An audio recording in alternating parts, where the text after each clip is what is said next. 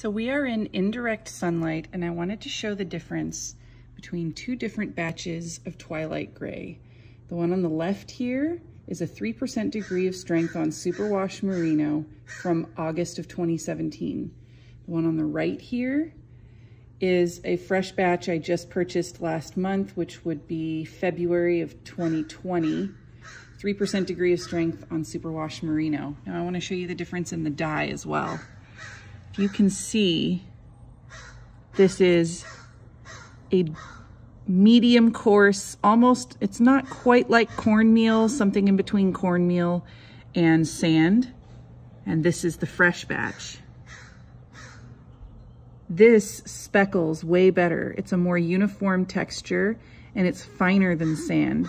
So if you've ever wondered why batches differ between indie dyers, consider that the source we're working with changes as well.